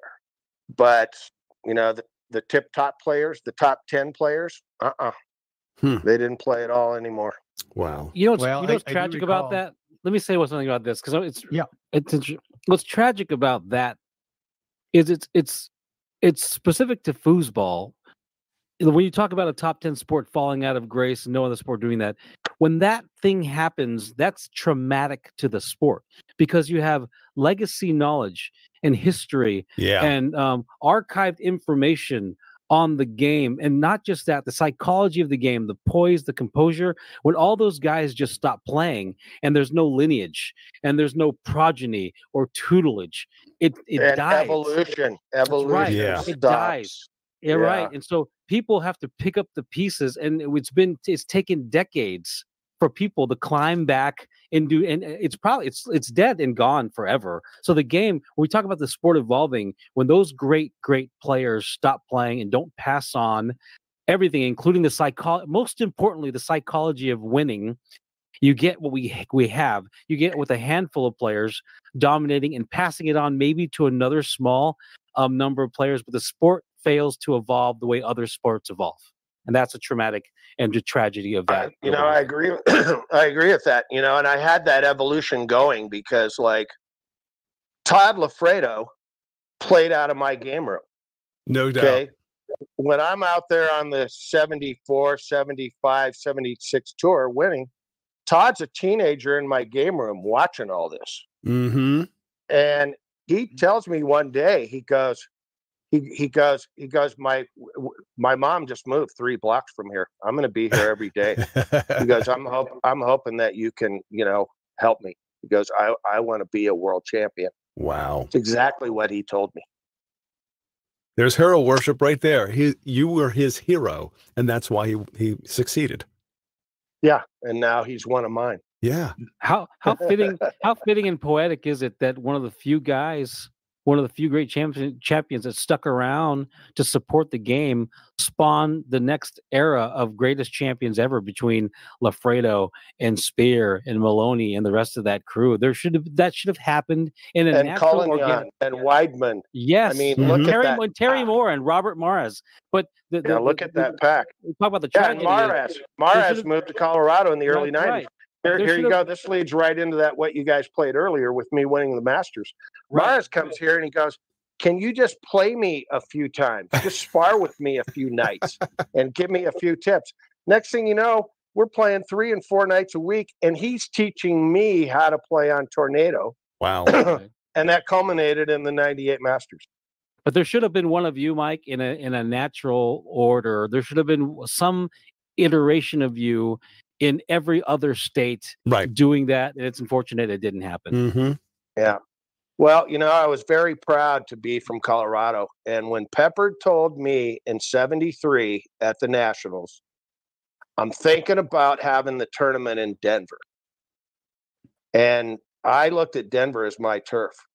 If there's a tournament coming there, I've absolutely got to win it. I was in training for a full year to win that tournament. And he quizzed me. He goes, what's the base like in Colorado? And I said, well, right now there's about 10 tournaments a week. And he goes, damn, what? 10 tournaments a week? He goes, that's not even possible, is it? I go, well, I know there's only 7 days, but some nights of the week, there's tournaments in 2 places. Wow. Yeah. Oh, man. And so there was your dynamic. And here's the unbelievable dynamic. Even though that all these places were competitors of each other, they all cooperated. Mm-hmm. They would put up posters and go, okay, on Monday, there's tournaments at this place and this place. Tuesday, this place. And so in every place where there were tournaments, you could see where all the other tournaments were. And the cooperation level was super high. And it was, I never had a tournament that didn't liquidate it. I opened up Doc's Foosball in 1975. It was written up in Playmeter magazine, the busiest foosball location in the world. Damn. 24,000 games played every month. Whoa, 24,000. Yes. That's a lot of quarters, baby. Yes, Someone sir. was raking it in. What was What'd you the- do with all And that was at a quarter. A quarter. Just, Oh, you know, and so I tell people all the time, yeah, if you open up a foosball game room, make it a quarter a play. And they go, how could we do that? And I go, because you'll make buku money. You'll get every quarter in every kid's pocket, every single one. Yep. And it's a skill game, and it you know, these things spawn from nickel arcades. If you make foosball a bargain, people will play it. Wow. Yeah, I recall the 25-cent days, and went to 50, then on and on. You obviously were a hugely successful player in the 1970s. You picked up a win on Tornado. Between that was the Dynamo Tour. That's where, you know, once the crash of 81 occurred, Dynamo with Kathy Brainerd, et cetera, sort of picked things up. I know you stuck around. You talked earlier about the fact that this guy, this Libyan, this North African push kicker, drilled you. Well, I can tell you that Mike Bowers learned how to block a push kick. 1982, U.S. Open, Los Angeles. My partner Clint Coyne and I'm rolling, and I roll through 8 matches in the winners bracket. I'm drilling everybody, just killing them with my push kick, right? I get to the winners bracket final as a novice player with my partner Clint Coyne, who we paired up right before the event. And you guys have heard me talk about this a little bit, but winners bracket final, I face Greg Perry, the Hall of Famer, and Mike Bowers. I think I scored maybe 3 on you. I think I out 5G, but you know, about 3-1. Got the ball, but I just could not score a push kick on Mike Bowers. So he obviously learned how to block that particular shot in 1982, and he probably doesn't even remember. Maybe you remember that, but yeah, I do remember that. And my push kick emanated from having my roommate Steve Crocker just drill me over and over and over, just rip me to shreds with his push kick. And finally, one day I stood there and I said, okay, shoot push kicks. I'm not leaving this table until I have a push kick defense. And that's when the three-man push kick D emerged. Yeah. And it changed the whole landscape. You did, because I couldn't outrace you because you weren't racing me anymore, right? You were outthinking me is what it there came you go. down And to. the ultimate compliment, never forget it. The ultimate compliment for me back then was when Doug Furry was at my house one day and he goes, will you please show me the 3-man D? So, you know, I got to show some of the other top players. Speaking of those other top players, talk a little bit about the guys that you faced in those years. You mentioned Wiswell, you mentioned Furry, of course, Dan Kaiser, Rick Martin, etc. You know, among that group, who gave you the biggest challenge? Who did you really have the most respect for standing across the table from them? Who impressed you the most? Well, a little bit about the other the stars first in the player that impressed me was Steve Simon because I ended up passing my torch to him in singles. And we had a great rivalry there for about a year, going back and forth, winning tournaments. And Dan Kaiser, unbelievably, Dan Kaiser, if I have to look at a rivalry, you know, my top rivalry, it was Dan Kaiser. And if you look at our resumes, if one or the other of us hadn't showed up every time, the other one would have had twice as many wins. So I had to play him a lot, and especially in big time finals in Portland, in the World Championships. Multiple times with Dan Kaiser in finals, Columbus, Portland, other tournaments. Both of us had incredible records in Portland. Him and Martin had like a 22 string record. At the same time, I was undefeated in Portland in all the majors. So again, that was quite a rivalry. Johnny Lott, very impressive because he crossed the line. He won an open doubles and an open singles. I look at that as one of the toughest things that happened during the tournament soccer era. How many players won an open doubles and an open singles in Worlds? And there's only 3. And maybe Rick Martin as a 4th.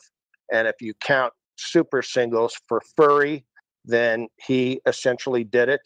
At the Hall of Fame tournament a couple years back when Furry showed up, I talked about his run where he won a Porsche, $30,000 cash, a Corvette, a Mustang. That's the greatest run in the history of foosball. And that kind of shows you how big foosball actually was. Sure. And then other top players, Mike Bells. Mike Bells was the money winner playing in only open doubles and open mixed, which is quite a feat, you know. And so, you know, he was another one that was definitely a factor pretty much all the way through the 80s. And, you know, all these players had their runs.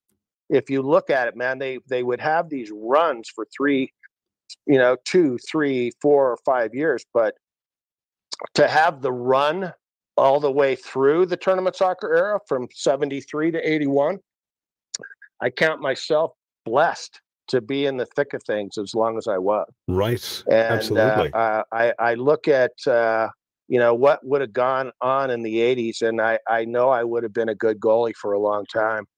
And so, as I expounded on earlier, that hurt.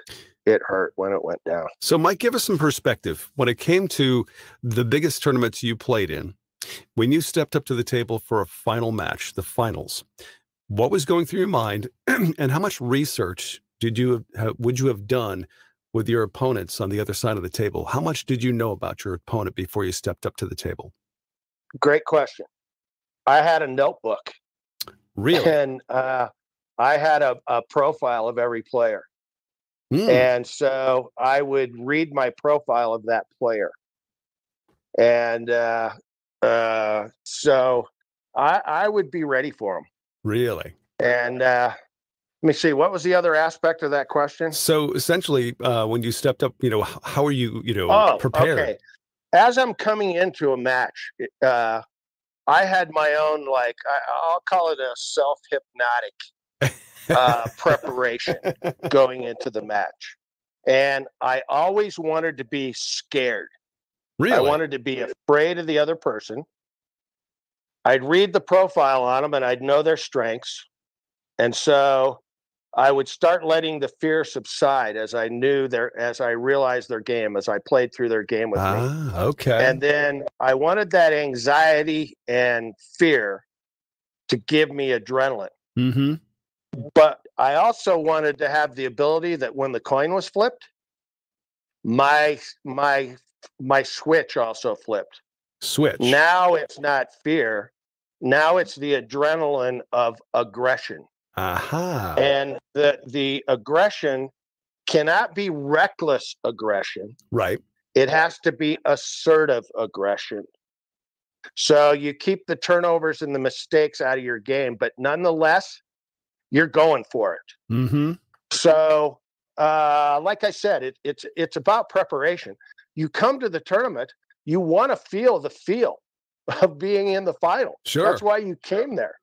And once you've been there and you've mastered it, now you want it again and again. It's like an endorphin fix every time you come in. Addiction. Yes. You know, you're in the finals again. And one of my big things too was you get to the final, Mike, you better close the deal. You didn't come here to get second. Okay, dude.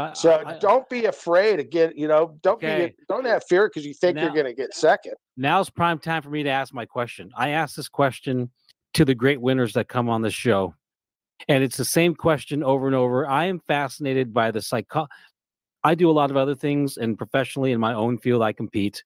Foosball, you don't know a ton about me, Mike, but foosball is where I spent the least time and energy developing my skill set. So this is true for foosball, and it's true for just about any other sport. A small percentage of guys win.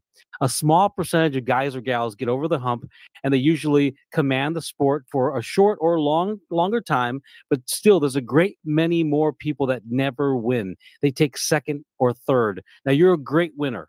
And everyone can approach this a little bit differently, but for you, it's a 4-4 ball. You get it on your 5 bar or your 3 bar. Where is your head? How do you separate yourself from the guys that are going to flub that or choke or send the ball going backward or make the wrong decision? What's going on? Well, it's what you're thinking about at the moment. And you better be thinking about your regular game, which is, what's your number one pass that's going to get you the ball? Mm-hmm. What's your number one shot that's going to win and close the deal? And you have to be a stone cold killer Yeah. And that's part of your hypnosis, your frame of mind. And Kobe Bryant, when he was talking about the Golden State Warriors, Steph Curry and Klay Thompson and Draymond Green, and they were asking him about that team, and it was easy for him. He goes, easy answer. He goes, those guys are stone cold killers. Mm. Yeah. And it just rang. Killer It to just another. rang Yeah. so Killer right instinct. Yeah. The Mamba mentality for sure coming from Kobe, and he's of course handed that down to so many people. And it sounds like you had that a little bit before Kobe did, for sure. Yeah, it's like I tell you, it's my Libyan mentor instilled that into me. Yeah. He goes, don't be soft on people. And he goes, when you score a point, don't you dare let up. That's when you need to bear down harder. And he goes, there's so much into when you make a string of points, that how you're breaking your opponent down mentally. They start thinking about, God, I need to get 1 point. They're not thinking about the pass and the shot. They're thinking, I need to get 1 point. So they're thinking about the wrong thing. So you're breaking them down mentally. And he was just so right. And I never knew how it was going to play out like it did at Elitch's, because the further I got into that string, the harder it was for Dale Fallon to score a point. Right. No, give him no opportunities. Yep. Wow. And I just didn't let up.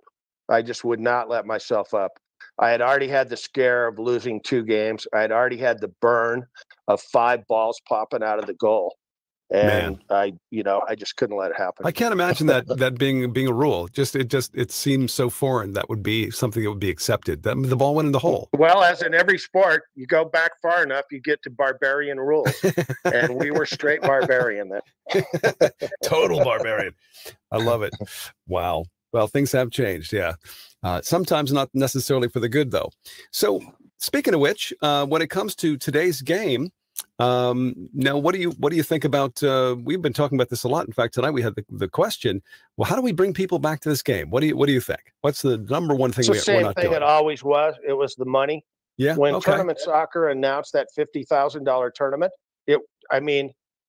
every gunslinger, every foosball champ, in every bar, in every small town, in every locale, in every region, in every state, everywhere, they saw that 50 grand and they were a gunslinger and they were going to go there and win it. Yeah. And you're not going to see another environment like that because so many foosball players know each other. But let me tell you something. If somebody popped out of there right now, and let's go with the equivalent of a 50 grander in 74, and you run like a 300 grander now. Now, keep in mind, in 74, there was only 4 categories. If you ran a 300 grander with 4 categories and everyone had to play in that same category of open doubles, they're going to come out of the woodwork for it. They're going to come from all over the world for that, even for a $300,000 tournament. And you can still run all those other sub events. Sure. But if you put that $3,000 up there, they're going to start coming out of the woodwork. And if you do the equivalent, keep in mind, again, Wimbledon went from 68 grand to 38 million. Can you imagine if somebody ran a $10 million tournament, what the zoo would be like? Yeah. Do you know how you'd have to have 1,000 tables there? Easily. Yeah. That's serious money. Speaking of which, the 50-year anniversary is coming up of Elitch's in 2024. So I would encourage the Chapmans, Walters, Mary Moore to scheme on getting that tournament held in Denver. I think the 50-year tournament should be in Denver. Absolutely. Why wouldn't you? So there's a suggestion. I'm throwing that out. Jim, can you make that happen? Yeah, we'll make that happen for sure, Mike. Consider it done. Mark Torres and I maybe should do that. Good. We're all on the same page. I know a guy. Anyway, go ahead. All right. You know a guy. I'm asking for a friend. All right. As long as you show up and play as well, Mike, consider it done. You talked about how you were one of the few guys, and maybe the only guy when you look at the record, that really spanned the entire tournament soccer era, from that tournament in Missoula, that famous tournament in 1973, obviously Elitch Gardens in 74, And then right up through 1980, when you won the World Championship, you won the East-West playoff. You and Zeke, I think it was, wasn't it? Going up against Rick Martin and Dan Kaiser in the final. And so you kind of spanned that whole era. And then you kind of extended a little bit beyond that. Compare a little bit, if you don't mind, the play style of that era.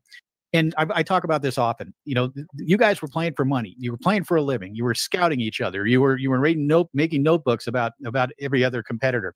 And the evolution of the sport accelerated at such a rate that, because it had to, right? You had to beat that guy next week because he beat you last week or whatever. You had to adapt or die. But that's when the American style was created, and it really evolved quickly into this very high level of play, one that is continued throughout the world today. Obviously, it's evolved with the snake shot and some other things, the high lane pass, the slingshots, whatever. But in essence, it's still the same game. It was created back then. Did you have a sense back then, as you played weekly, every couple of weeks, and you travel here and you'd go there and you'd follow the tour? Did you have a sense that you were creating something, that this was evolving, continuously evolving into where it became, by the end of the tournament soccer era, a very, very high level of play, again, that has been continued down to today? Oh, yeah. I mean, keep in mind, when I started playing, there's no tournaments. There's no $100 tournaments anywhere. And so I was immersed in it, and I was hoping and praying that what happened would happen, and it happened beyond my dreams. Ely Peppard took this thing, as far as it could go, really, and without a sponsor. And, I'll always tip my hat to him for that, regardless of what happened at the end. And that's the guy that made me a hero. We talked about, you got to have the heroes, and he made me the hero. And Jim, you talk about how fast the evolution was. I'll tell you how fast the evolution was. Look at Todd Lafredo, one of the all-time greatest ever to play. He wins the 77 tournament, okay? Comes in there with the blazing 5-bar double pump fast wall and an equally lethal, pull shot. And he wins 77, one of the biggest tournaments ever. When did Lafredo win again? Yeah, it was a few years, wasn't 80 something. Yeah, it was into the 80s. He never won on tournament soccer again. Okay, now let's go back to the evolution. He showed up with the top pass and the top shot. It was obsolete the next tournament. Jeez. Wow. Nobody would let that fast wall through there. If Lafredo flinched, they were on the wall. And so there's your evolution. They ganged up on that. And everybody,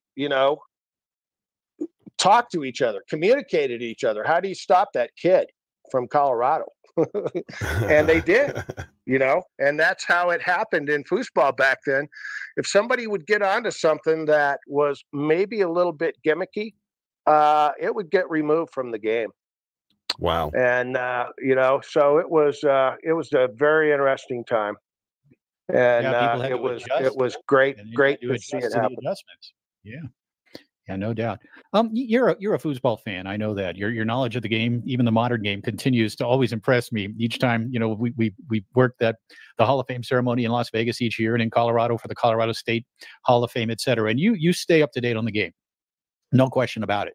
Well, that's because Lafredo lives here, so I see Lafredo all the time. So he keeps me pretty much abreast of what's going on. And then, of course, Mahrez lives within 2 miles. That's so nice. He's always updating me on what's going on with the game. So there you go. 2 of the all-time greats are keeping me current.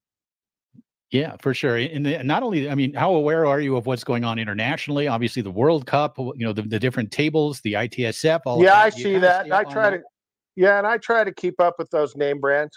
And as we're talking right now, I'm taking my Broncos cap off, and I'm putting on my Mikan cap. And this Mikan softball cap is from, what's it say here? 2006.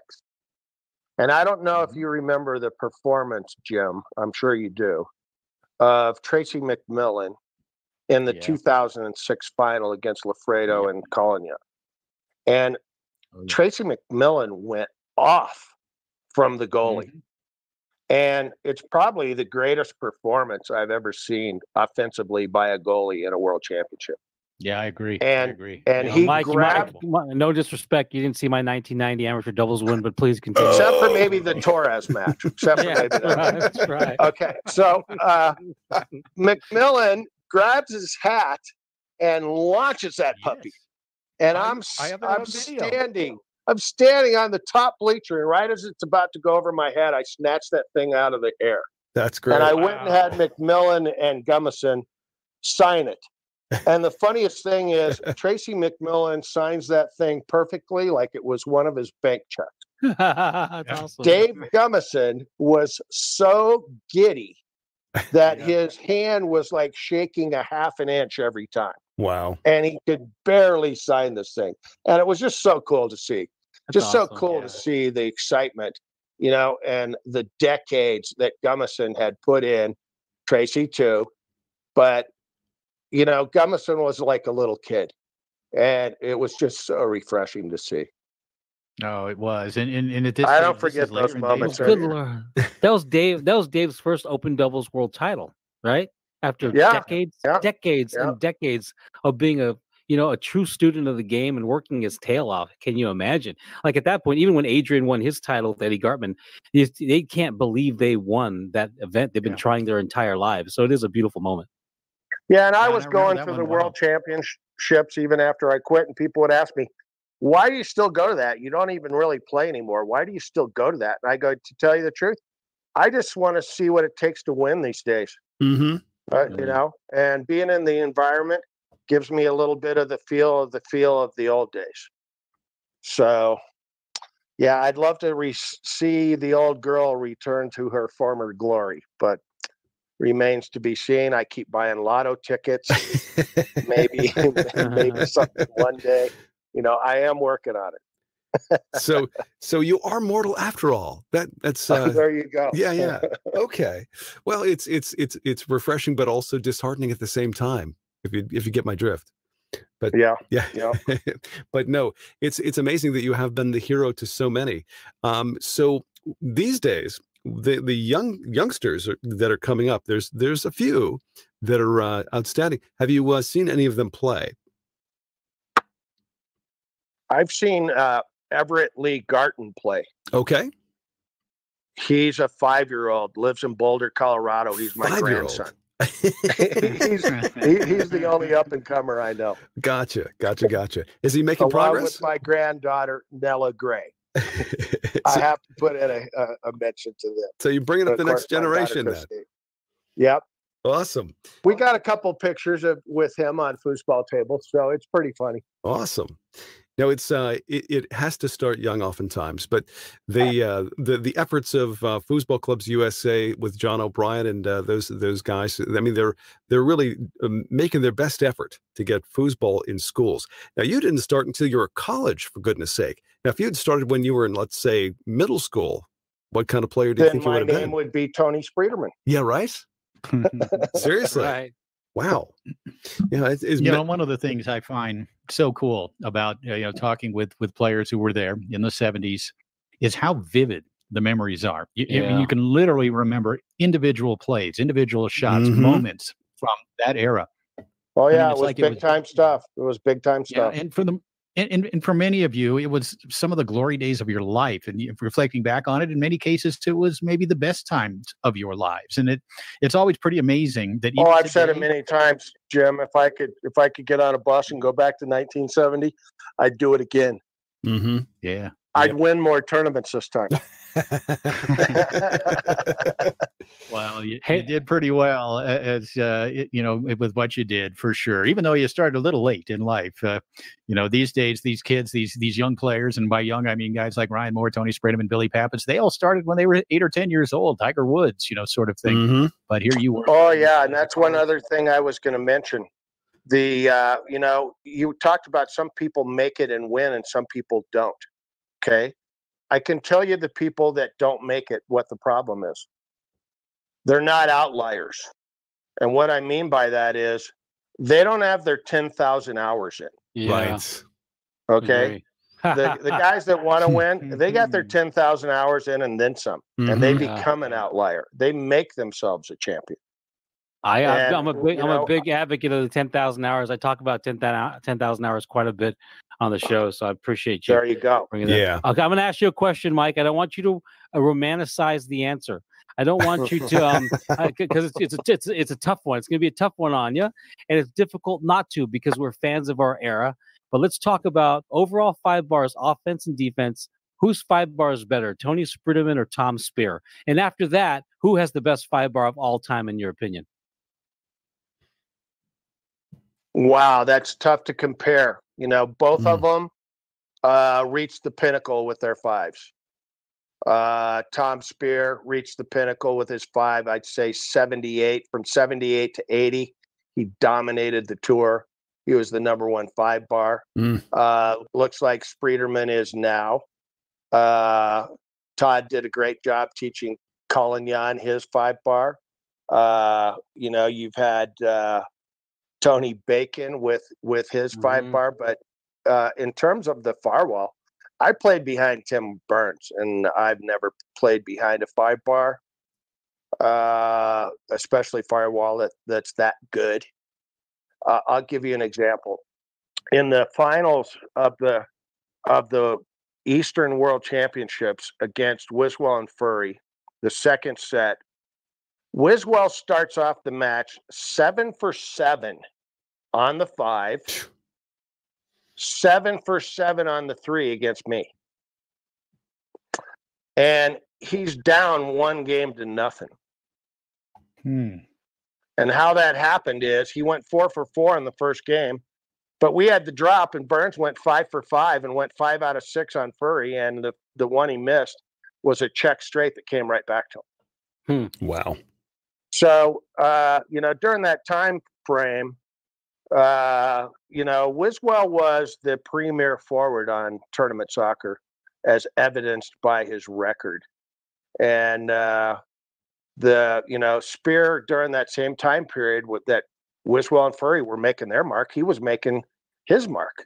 So you had interesting dynamics going on at the time. But Spreederman, that's an evolved 5 bar there.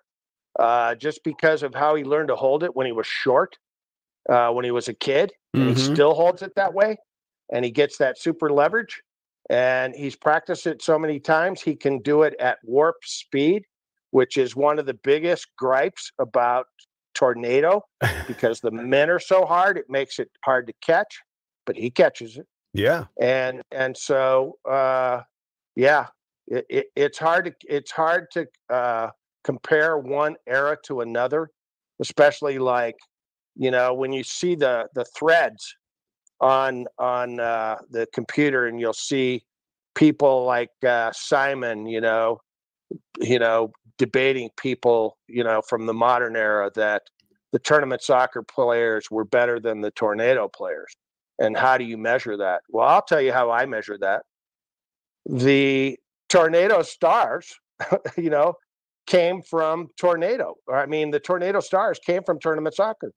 Todd Lafredo was a tournament soccer player. Right. Dave Gummison was a tournament soccer player. Tom Speer was a tournament soccer player. So the greats that you're talking about over on Tornado were, you know, what I call rising stars during the tournament soccer era. I love how diplomatic you are. You should be a politician. You never answered the question. Let me make it easy for you, buddy. Let me make it easy for you. You're playing goalie, and you're playing against Lucifer. I'll take Spreederman. I'll take Spreederman on my team. For the 5 bar, for the pass. Will you take Spreederman for the 5 bar pass, or will you take Speer? Yeah. I'll take Spreederman. I want the aggressive one. Right, I want the aggressive pass, not the finesse pass. All right. But if I have to bet, Speer might get the ball first. Interesting. All right, Governor. I love it. So, Mike, I think we'd be remiss if we didn't get into the whole topic of Foosballers, the movie. And of course, you got a chance to appear in that film. And the first time I saw the movie was in New York City at a screening. There was 400 people in that audience. And there was not a dry eye in the house when they saw you on screen. Yeah. So what was that like? Well, that was probably when I was talking about my dad. Yes. Yeah. And, my dad, what a great individual. Here's a rocket engineer genius that I wanted to be just like. I wanted to be an aeronautical engineer. Really? I wanted to do what he did, work on missiles. I wanted to be a fighter pilot. He was on a destroyer. Yeah. And so I wanted to do everything my dad did. Jeez. And he had a serious talk to me when I was in high school. And he goes, look, that's flattering that you want to do what I did. He goes, but I tell you what, I don't think that's the formula for happiness for you. And he goes, I have a little bit of money. Why don't you just try to find something that makes you happy? Don't work for a corporation. Don't go into the military. Wow. And do something on your own. Wow, that's amazing. Yes. Amazing. That's an incredible dad. Yeah. And so little did he know. You're gonna be a pot smoking hippie playing foosball. I had no idea. Foosball was going to emerge. And then I dropped out of school to play foosball. I was less than a year from graduating college. And he didn't take that too well either. How long did it take for you to pay his money back, Mike? Well, within 6 months, I was the national champion. Wow. That's amazing. And then the following year, I was the world champion. Yeah. And when he goes to work one day and he goes, one of his guys came up to him and said, hey, I saw your kid in the Rocky Mountain News today. Congratulations. And I know you got to be proud of him. He barely knew I was in the tournament. He knew I was playing, but he didn't know it was the stature that it was. And so he had about 10 of his guys say something to him at work. Hey, I saw your kid in the newspaper. That's cool. He's doing good at the tournament, blah, blah. He's the favorite. Yeah. And it started changing his attitude. And then I got him to invest in one of my game rooms. And the next thing you know, I was paying him more money than he was making at Lockheed Martin. Cool. Awesome. Didn't go on for a long time, but still for a brief 3 years there, we did real well with it. And at the 75 Worlds, when they awarded the plaques for the first pro tour, they ran the tour and then awarded the plaques at the World Championships. I was the #1 money winner. Man. And my dad was the only parent there.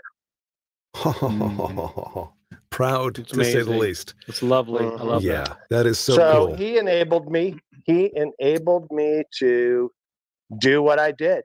And they thought it was very interesting that all of a sudden here, and see, they were in the coin industry also. They were in laundromats and car washes. And so when I bought 45 foosball tables, put them all out on location in 3 days, opened 3 game rooms. 45? And was the local foosball distributor.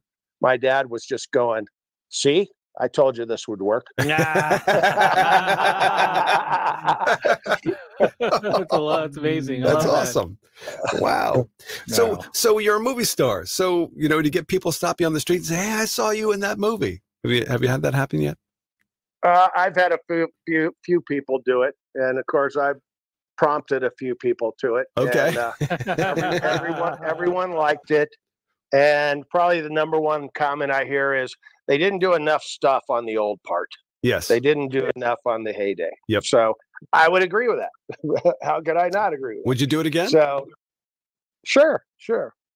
Yeah, it was fun doing it, and Heslinga and crew came to my house and interviewed me for like 10 hours. Okay. So he's got a lot of tape that's not on there. Yeah, Joe probably has enough stuff to make another run at another show. He could have made a series out of that, to tell you the truth. Sure. Yeah. Absolutely. One thing I know about Mike Bowers, put a microphone in front of him and you're going to get some stories. And we have Scotty here tonight. It's been really a great time, hanging out with you. Hey, and by the way, the ITSF recently announced that there is a new category called super seniors. It's for 60s and over. Ooh. And then that's true story. Yeah. So, you know what? There's 4 timeouts. There's 4 timeouts. You could use the bathroom 3 times. You have to extend it from 30 seconds to three hours.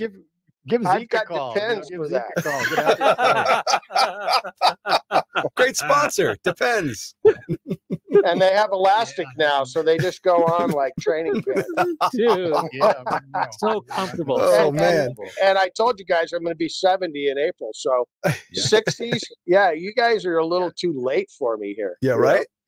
They're youngsters. The youngsters beat up on some youngsters. I was fortunate enough to win 2 of the dinosaur doubles events, and those were those were fun. I love it. So yeah. There's still hope. Well, it's been as usual. One thing I knew when we booked you for this show is I was going to get to sit back and listen to the good old days, the glory days, to listen to you through your eyes, kind of explain and illuminate what it was like. And you certainly have done that here tonight. And Mike, you know that you know what I think of you, and I really appreciate how involved you still are with the Hall of Fame ceremonies as they come along, and of course here tonight and with the foosballers, et cetera. And we really appreciate you, and what a great night here at FoosTalk Live. Hey, well, you guys, thanks for having me. And next time we do this, we'll do the Fast Times at Ridgemont High version. Yes. And it'll be a lot more fun. Oh, well. I don't know what that means, but if it's super stoned, I'm now. So that's what that means. Just let me know. We'll get Clay on the case, and we'll get the 7-second delay all set up. We'll be all set. There you go. Yeah, the and we'll bring in Phoebe Cakes for a special. I can just go full pre-recorded on that. Oh, man. All right, you guys. Well, thanks a lot. I really appreciate you having me. So, Mike, before you go, first of all, on behalf of FoosTalk Live, the door is always open to you.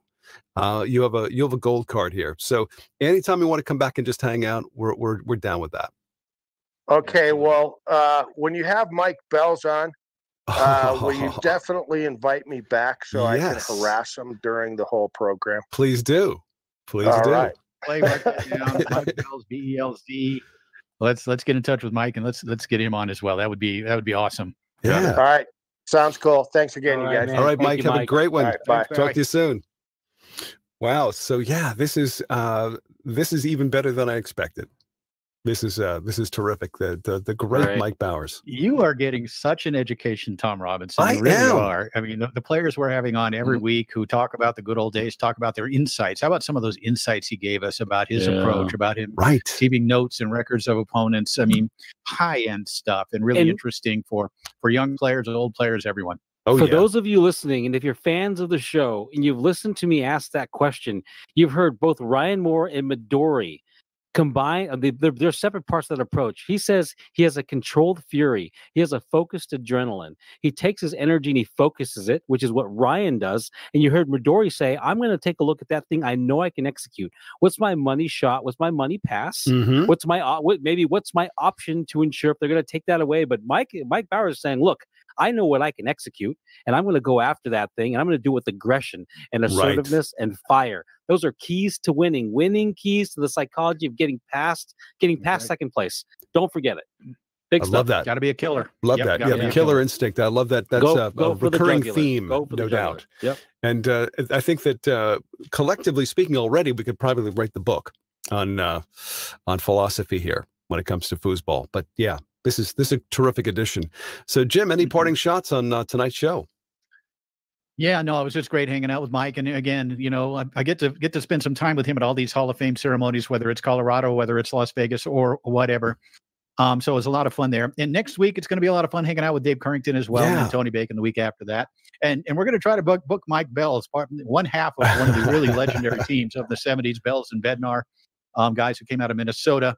And so we're gonna try to book him as well coming up, because that would be a great interview. Mike also a really good talker. And one thing with guys like this tonight and with a few other cases, we ask a question.